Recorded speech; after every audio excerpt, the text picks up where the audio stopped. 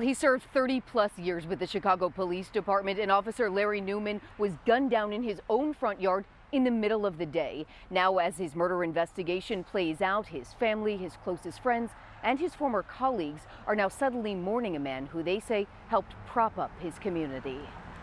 With much of this ceremony reserved for a serving officer, Chicago police squad cars and bomb technician pickup trucks slowly roll out of Stroger Hospital, guiding an ambulance carrying the body of a department trailblazer. West Side leaders regard Larry Neuman as something of a legend. Larry was all around. I mean, he was at the church working. He did his work as a police officer right in the community, one of the first African-American bomb techs in the department's history. Just a great guy. Officer Neuman protected the West Side community for decades. He served as a pastor steps from his family's longtime home near Monroe in Kildare. Early Thursday afternoon, police and family friends say Neuman and his wife were working on the lawn when a few men walked up. His wife, she had just went inside. They were out cutting grass together, working together, and she had just gone inside. So, yes, she was right there. She heard the whole thing.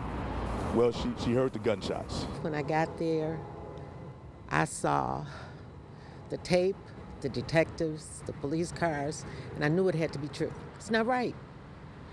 We deserve better than that, than this in the city of Chicago. Neuman's high school classmate, Johnny Mae McGee, talks about her friend with that kind of shock where she still can't believe she'll have to use the past tense. He was my spiritual connection. He was an all-around good guy. I meant to call him 2 days ago, and I just didn't get around to it. Life in is a son of a gun.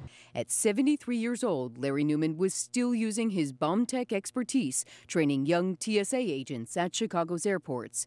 Now, his former police colleagues are trying to piece together the murder of a veteran civil servant.